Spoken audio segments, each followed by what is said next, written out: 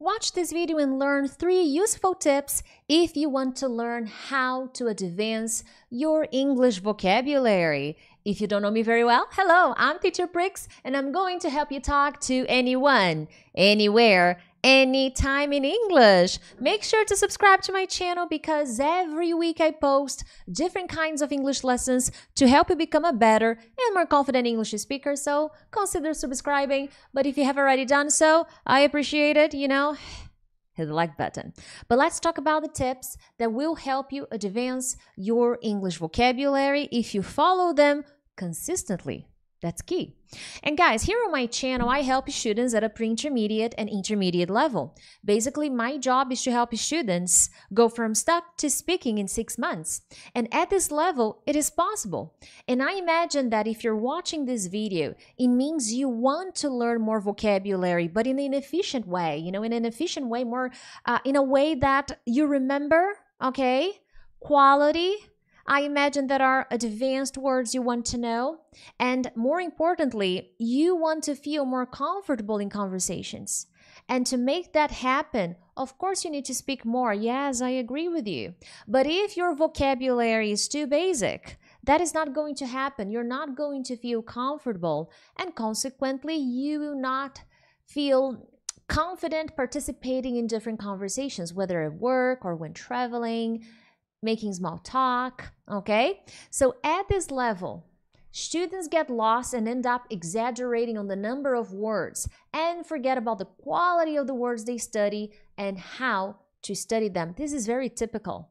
This generally happens at this level. Students get really stressed about quantity. I need to learn more phrasal verbs, more idioms, more expressions. I gotta know them. So they exaggerate. They pile up words, but they have no meaning. So it's very important to pay attention to the quality of the words you study and the way you study them, how consistent you are with your practice. And these are things we're going to talk about here in this lesson. It's something that I do with my students in my academy. Of course, I bring them the most advanced vocabulary, in every lesson there are new words and modules, extra activities, workshops. I am always bringing them new words, okay? And when I say that students exaggerate on the quantity, of course you will learn a lot of words, okay? But we need to balance that number so that you don't get too stressed, overwhelmed, and feel burned out. I think that's something we need to pay attention to. And with my students, I call my students BSA. With my BSA, they always work on vocabulary. And one thing that I help them change is the way they study. So they have clear instructions. And I'm going to share some tips with you guys, okay? So the first one, build up from what you already know. And here, guys, as you can see on the screen, synonyms and antonyms, okay, opposites. This is the #1 strategy you're going to follow starting now at a pre-intermediate level, because I imagine that at a pre-intermediate or intermediate level, you have a range of vocabulary, words, okay? So this would be a little bit more complicated with a beginner because they're still learning the basics. They are at the beginning, but not you. You're no longer a beginner. So at this point, it is important to build up, okay, to level up based on what you already have. And the best way to do that is by studying synonyms and opposites, antonyms, okay? And I'm going to be explaining. So basically that means to brush up on. Brush up is a phrasal verb. See, I'm already doing that. Brush up on what you already know. Improve, that's what it means. Improve what you already know. And that means you're going to take the time to explore synonyms and antonyms of simple words. So there's nothing wrong with improve. It's amazing. No worries. But how about using another one? How to advance your English vocabulary. My idea here, I know they're not complete synonyms, but my idea here is to improve, to get better, to know more. So instead of saying, well, how to improve? Well, how to brush up on what you already know, how to brush up your vocabulary, excuse me. That's the goal with this tip #1. So you already have information. You already have vocabulary. Let's build up from that. That's much better than simply going on the internet. List of advanced expressions, list of advanced verbs. No, use the ones you already have that will help you memorize more easily. And guys, they may not, the new words you learn, the synonyms, the antonyms, they may not always be advanced. Because oftentimes the students at this level, they think, no, I gotta know the most advanced vocabulary that is, I gotta master that. And when you study synonyms and antonyms, you will not necessarily learn the most advanced words. That's not the point.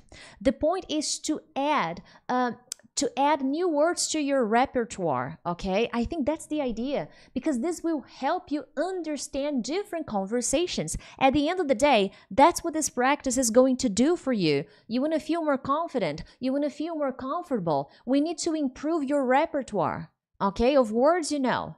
Maybe you didn't know brush up on, which may have other meanings, by the way, but now you do. So we're picking from something you know, and we are leveling up that word you know.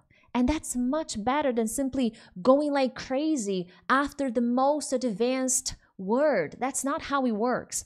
When you do this, you prepare yourself for a variety of conversations. And that's what I want for you at the end of the day with this lesson, okay? Next tip, and here I have an example, an additional example. So how do you do this? When we get down to business, how do you implement this tip, okay? You will need to pick a few words. For example, I picked improve. But every week when you sit down to study vocabulary, take the time to think, okay, how can I advance this? I'm going to pick this word. I'm going to pick like. I use very, very much. I use tired, very much. Nothing wrong with these words. I'm not here to be the vocabulary police, like, no, you cannot use. No, chill. Hit the like button. No, that's not my goal here, okay? I aim at helping you expand. That's my goal. So here, to grow tired of something. So I know this expression, to get tired, to become less enthusiastic about something, less interested in something. That's what grow tired of means. Maybe that's already advanced for you. Maybe that's already new for you. Maybe you just know the word tired. Oh, I'm tired of this lifestyle, okay? I'm getting tired. Maybe you know get tired of, okay? Teacher, I only know get tired of. I'm getting tired of living in the countryside, okay? This is an example. That would mean to grow tired of something, becoming less enthusiastic and less interested in something because you've been doing it for a long time, you've been exposed to it for a long time, so you're tired, okay? You're getting less excited, less enthusiastic about it. Now, let's enhance, let's build up. Instead of saying getting tired, growing tired of something, I can say grow weary of something. Weary means tired. Okay? But Priscilla, what if it has a different meaning? It may have. That's the beauty of vocabulary. You expand slowly. Don't focus on learning all the possible meanings of weary. All the possible situations. You go crazy if you try to do that. But this example I'm showing you is good. I'm growing wary of your excuses. I'm growing wary of living in the countryside. Okay? So when I say I'm growing wary of living in the countryside, basically, what am I saying? I'm getting tired of living in the countryside. I'm getting less excited. I'm getting less enthusiastic about living in the countryside. I'm growing tired of living in the countryside. I'm growing wary of living in the countryside. Okay, I don't live in the countryside, by the way. This was just an idea. So one important note here is don't simply write down the words, okay? Don't simply, let me just write down the words. Tired, wary. Yay, advanced, awesome. I did my part. I did the recommendation. I followed Teacher Prix's recommendation. No, that's not what I mean. Create examples. Go back to those examples. Connect the examples with your life. Otherwise, this exercise is pointless, okay? I am growing wary of a few things in my life, but it's personal. I'm not going to talk about them here. So I'm going through a moment of reflection, thinking, of the things I'm growing wary of. Oh, see, now I'm talking about myself and I'm using the words that I'm talking about. That's the idea, okay, guys? Now, moving on to tip number 2, set a weekly vocabulary and speaking challenge. Guys, this was something that I did many years ago and I still do, okay? I absolutely loved it the first time I did it, okay? And it was really worthwhile. You know, I strongly recommend you put this into practice. So every week you can challenge yourself not to use a certain word. This is good, okay? Because it'll force you to implement tip number 1, because you will have to find alternatives, okay? You will have to find options. So what is the idea? Let's say this week, I will not use very. This is a challenge, okay?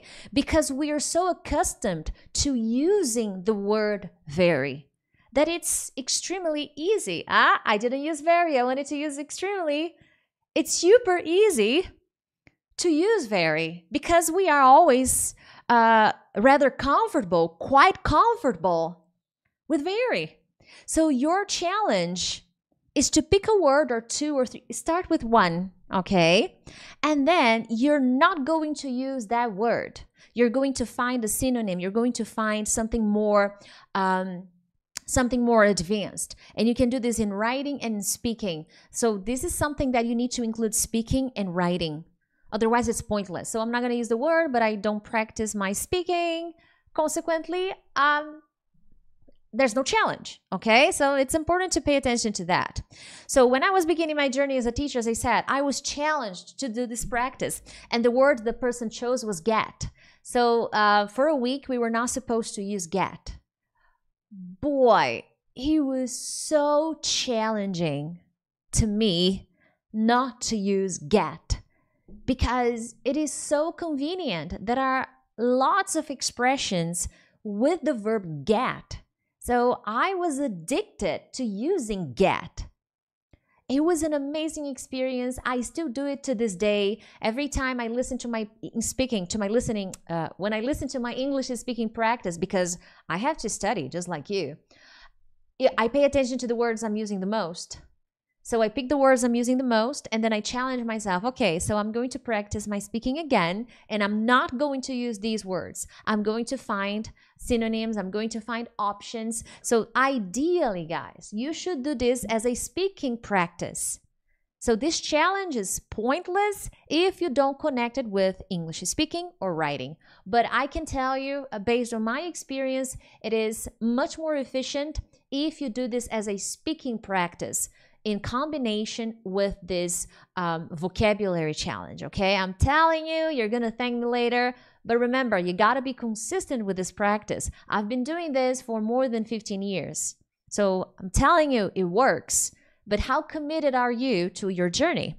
And guys, this is something that I talk a lot about, okay? If you want to master your English vocabulary, you got to stay consistent. Now, make sure to subscribe to my channel. And if you're interested, I have a study plan. I like to call it the 21-day study plan cycle, because the idea of this cycle is to teach you how to organize your English study routine. And 20 days to help you get ready with building a habit. So I teach you in cycles. The idea is that you repeat this and repeat this and repeat this until you know how to be efficient with the time you have and how to connect all the English skills to keep going on your journey to fluency. It's an amazing plan. Check the link in the description. I also have my listening mastery workshop where you're going to learn the best practices to help you improve your listening comprehension.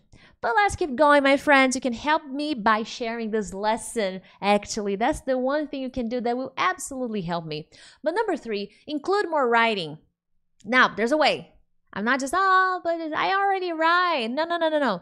It's got to be more intentional, okay? You have to be slightly more strategic with this writing, because you're going to implement the previous tips, okay? Synonyms, antonyms, challenge yourself not to use certain words, okay?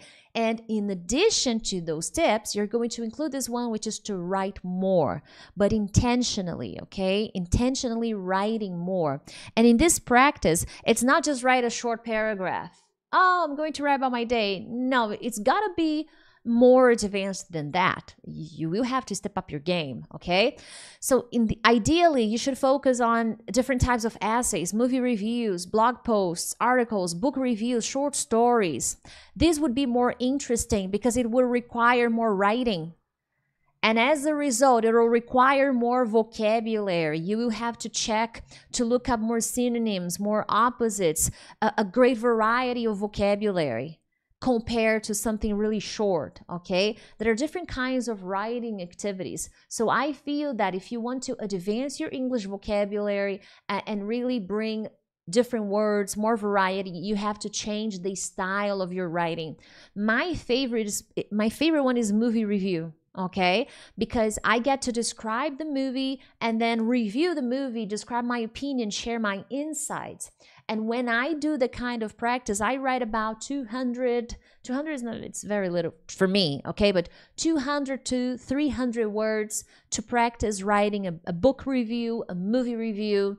And it's very efficient because it requires more vocabulary, and it's a place where you will get to implement tip number 2, which is to eliminate a word for a week or for a couple of days. Challenge yourself to use something else and really search for synonyms and antonyms to bring that variety to your practice. And in combination with speaking that I recommended in tip number 2, this will be a really nice practice to elevate your English vocabulary.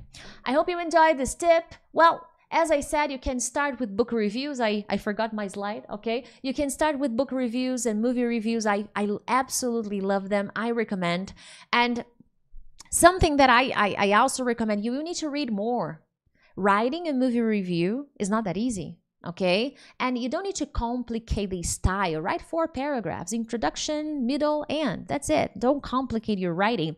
But you need to get inspiration. You will need to bring more reading and more listening to help you have ideas to get down to business and write your book review, your movie review. These are things that I explain in my study plan cycle. But other than that, my friends, I hope you enjoyed this video. Subscribe to my channel, get my study plan cycle. But other than that, I'll see you next time.